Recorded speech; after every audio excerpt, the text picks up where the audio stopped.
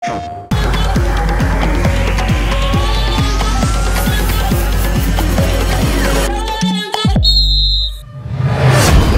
everybody and welcome to PlayStation's Crossbar, your home of everything FIFA related. Whether you're a huge football fan or a keen Ultimate Team player, we will have you covered in today's episode. My name is Brandon Smith and as always, joining me here on Crossbar, it's Richard Buckley. Rich, we're here again for another episode of Crossbar and I tell you what, it's going to be a packed one, isn't it?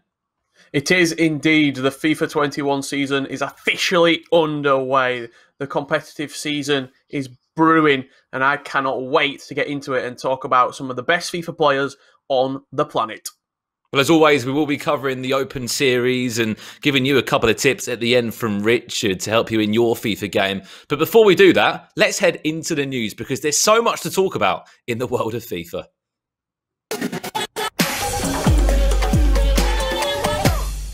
Well, first and foremost, the FIFA 21 competitive year has officially kicked off. We've seen Europe play, Richard. We've seen West Asia. More importantly, we've seen South America all take part. And talk to me, Richard, what's been going down in the world of FIFA esports?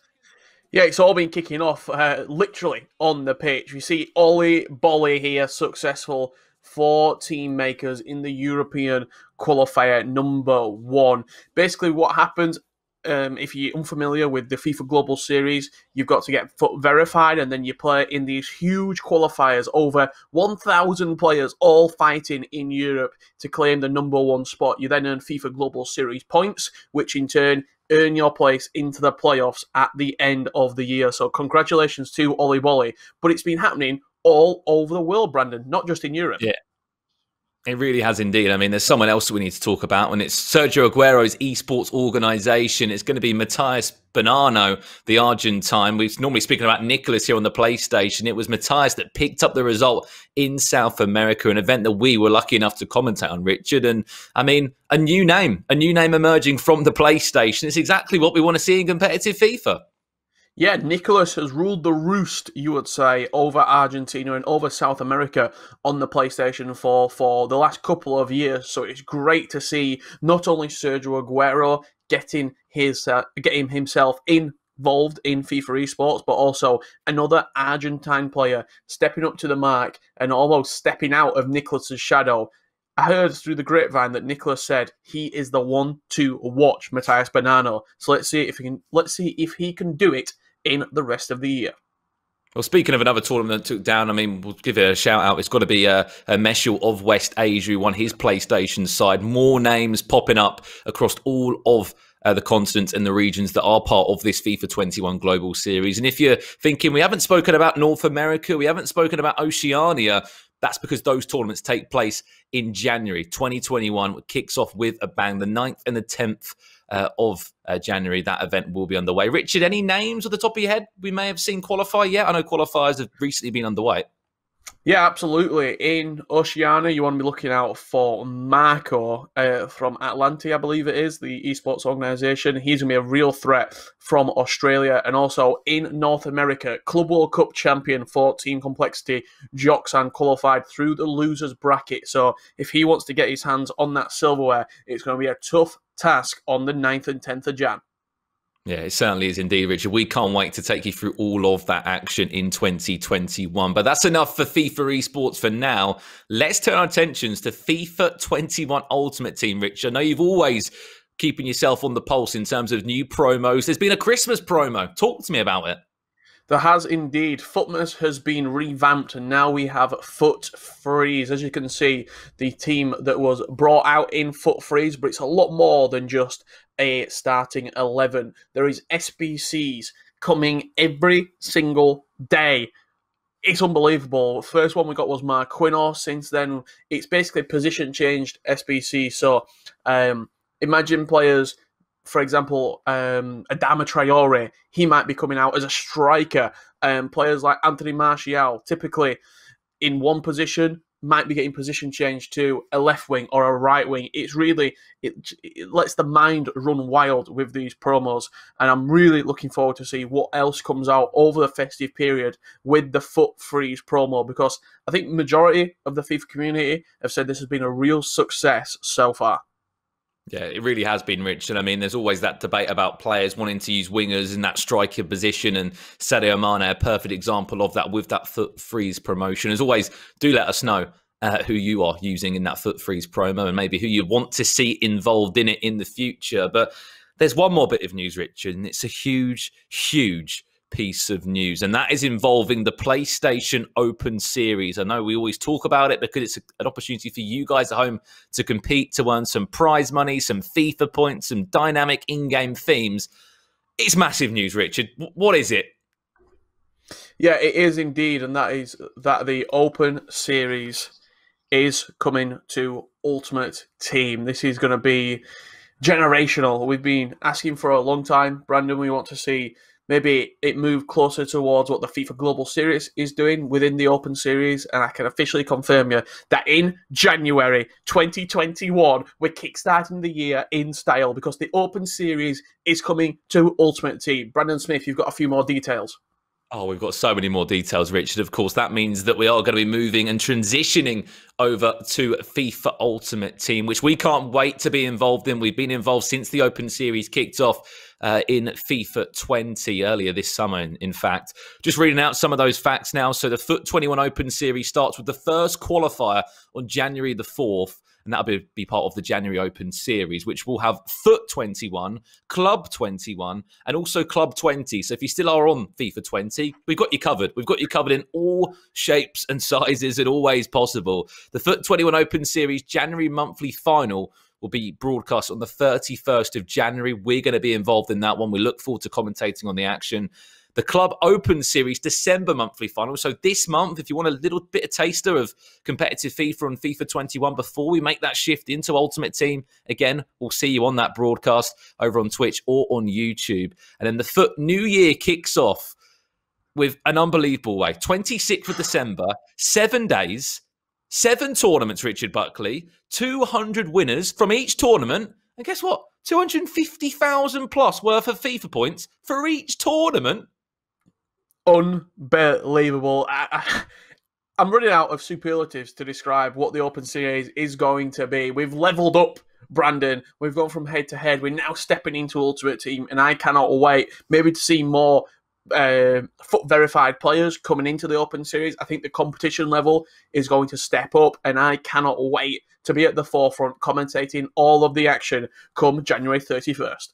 Yeah, we can't wait for that. And again, we'll say it one more time. If you want to get involved, a link will appear, I'm sure, below us somewhere. Compete.playstation.com. Sign up today. Get yourselves involved. And if you can leave this year with some unbelievable FIFA points, you are truly laughing. But we spoke about the Open Series. We spoke about what's coming up this month and next month in 2021 and so forth. But let's turn our attentions to how November played out. Who was the winner in November? And let's move in to our Open Series recap. Well, Richard, we were back in action in November for the FIFA 21 PlayStation Tournament Open Series. And we saw tournaments in both Europe and North America. Surprise, surprise, France were the team that is still being used. They've had a couple of additions into their team. They still are the best team in terms of club teams to use on FIFA 21. And we'll talk about sort of Europe first, what happened down there, because it was Stingray that came out on top, a UK FIFA player. Yeah, absolutely. And a player that has really improved in FIFA 21 as well. Actually, both finals went down to a penalty shootout. I think that just goes to show the actual sort of competitive nature that the Open Series is delivering right now. There's no more blowouts. There's no more games that are like 7-0 in the finals. We are getting super competitive games. As you can see, the brackets here, North America flashed up first, and this is the European bracket that you're seeing right now. Just look at the scores. He won his first game in the quarterfinals against Nedelbach 5-0, and then 3-2. Then in the final against Musti Arabachi, it was a 5-4 penalty shootout. It really is some of the top up-and-coming FIFA players in the world, in Europe and in North America, competing at sort of gladiator-esque level. They're fighting it out, they're battling it out, and we get to sit back, commentate, and watch all the action unfold. Yeah, we do indeed. And it honestly must be said that these guys, you think how good they are. Like, we saw a couple of these names, Richard, in that first sort of EA qualifier. They were a couple of rounds away from playing against the likes of Ollie Bolly, those big names on the PlayStation. So honestly, if you fancy yourself just trying it out, That's all part of the Open Series. Well, we flip it on its head. We'll talk about North America. Got a little bit ahead of myself there when we saw the bracket pop up. North America went down, Richard, and again, a new winner there and a new name, again, emerging from North America. It's what we want to see. It's a new FIFA 21 year. It's a new game title, and the PlayStation Open Series just continues to get more and more popular, so it seems. Yeah, it really does, and I think the addition of then coming into Ultimate Team as well in January, I think I'll be very intrigued to see how the people that we sort of associate with the Open Series, Bosniano, King CJ on the PlayStation, Mitch Hayward, another one, even Stingray that was victorious in November, how are those players going to transition into January, into Ultimate Team? It's really going to be interesting to watch the landscape of the Open Series potentially change. If you want to be part of it, again, compete.playstation.com to get involved. Yeah, and as we said, Richard, as well, remember, we have got our monthly finals, 29th of December. Get it in your diary over on PlayStation's channels on Twitch and on YouTube. We'll be taking you through all of the action. But before we move on into Richard's tips, my favourite part of the show, take a look at this. These were the best goals that were scored in the November PlayStation Open Series. So you can have that piece of luck or that piece of trickery. What a ball that is! Antoine Griezmann on the end of it again. He seems to be the star of the show here in North America. Just searching for anything more than a consolation. Lovely ball over the top. Kingsley Coman, he can drive forward. Can he try and score? Coman, lovely little La Croqueta. Good point. Here we go. Ben Yedder looking to find a cutback. Does do well just to tease the two defenders. To the Open Series. Chance here. Kingsley Coman again utilising that first-time fake shot. Beautiful well back hit. Got to create one more chance. Got to make something happen in the final third. Chance, Mbappe. Are we going all square? Cheeky chip. It's the way to score this year. Ronan has been. Oh, well done. Oh, Firmino. That's absolutely superb and to a different level. To conclude the game, to book a place in the final four, Ben Yedder around the goalkeeper, as composed as you like. And that will be game, set and match. And there we have it. Those are just some of the best goals that were scored in the PlayStation Open Series in November. Rich, I'll come to you because there were so many goals scored. Could you pick a favourite maybe, or is it a little bit too hard to call? Brandon, that's like asking me to pick my favourite child. I can't. There were too many good goals scored for me to pick one out that I enjoyed more than the rest. But I think the one word, because I'm down with the kids, you know, I'm a hipster, as we like to say.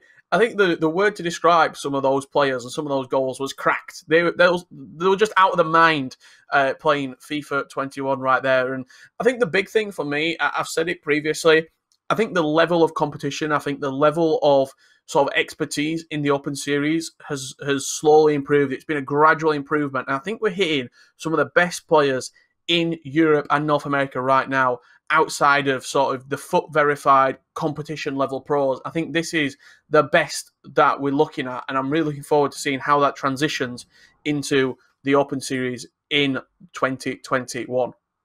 Yeah, well, as we said as well, Richard, if you want to get your goals featured maybe on an episode of Crossbar, get yourselves involved in the Open Series. And fingers crossed, we'll see you in the new year in 2021 on FIFA Ultimate Team. Of course, that is the big news. We are moving to Ultimate Team. But yeah, that's a wrap for the Open Series for the month of November. Remember that the finals, of course, take place on the 29th of December. We'll be taking you through all of that action on the Twitch channels and the YouTube channels of PlayStation. And I think it's about time for my favourite part of any Crossbar show. It's time for Richard's tips. Well, I think we're 3 episodes of Crossbar down, Rich, and the segment still is alive. So there's someone out there that's enjoying Richard's tips, and fingers crossed it's helping you guys at home maybe go from gold to elite in Weekend League. Talk to us about what tip you're going to be showing us today, Richard. Yeah, just before you carry on criticising Richard's tips, Brandon, I actually saw the analytics, and this is the most watched part of the show. So there you have it.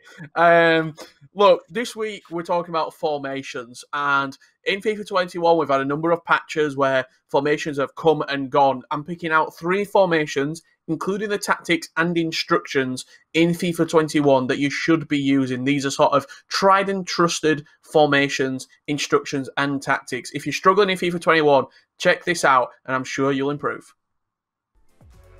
In FIFA 21, formations are a critical part of winning or losing, and in this Rich Tips, we're going to be looking at 3 different formations that are suitable in FIFA 21 post-patch. As you can see, we've got France here on the screen, And the first formation we're going to be using is the 4-2-3-1. Less about personnel and more about tactics and instructions. So the tactics on this 4-2-3-1, balanced, 4 width and 4 depth. On the offensive, we're going 4 width, 4 players in box, 2 on corners and 2 on free kicks. This is more of a defensive 4-2-3-1, as you can see here by the custom instructions as well. We're going to do them live for you right now.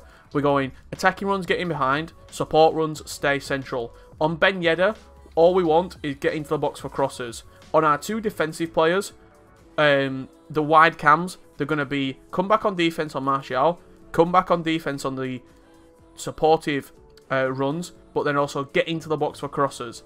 On the 2 CDMs, stay back while attacking and cover center. This is the big important thing for the 2 CDMs. Cover center. It makes sure that they stay in position. As you can see, that is the best one. The other 2 formations I'm going to show you, we're just going to fly through these very quickly indeed. A 4-4-2 with the tactics 5 and 5, and then you can see the offensive there as well. More about the instructions. Stay back while attacking on the fullbacks. 2 centre mids. You want nothing on Pogba. On Kante, stay back while attacking. And again, cover wing. You want to switch that to cover centre. That's what you're looking for. On Coleman, stay wide. This is where your pace is going to come from. The last formation that we're going to be showing you is the 4-2-2. As you can see on the tactics, exactly the same. You don't really adjust much with the tactics. It's more about the instructions. Stay central, get him behind.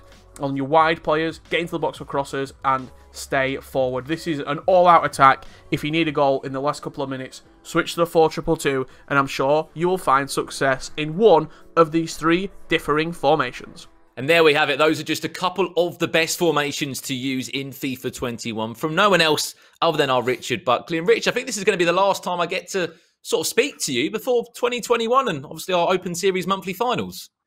Yeah, absolutely. Look, 2020 has been an unprecedented year, but we've managed to stick in there, Brandon. We've been steering the ship of the Open Series, and it's been a very successful year for not only ourselves, but all the players. And we thank all the players as well competing in the Open Series on PlayStation, because you make our job a lot easier. Yeah, it's been an absolute whirlwind of a year in terms of the opportunities we've had with PlayStation and Crossbar in the Open Series. But, I mean, that's a wrap for today's show. We've spoken about the FUT Freeze promo, everything that's happening in the world of FIFA esports, the Open Series moving to FIFA Ultimate Team, and of course, so much more competitive FIFA to come in 2021. So that's all left for us to say is happy holidays to everybody, happy new year. We'll be back in 2021. But before we do that, we'll be back for those Open Series monthly finals. I've been Brandon Smith. He's been Richard Buckley. And until next time, we'll catch you very soon. Bye-bye.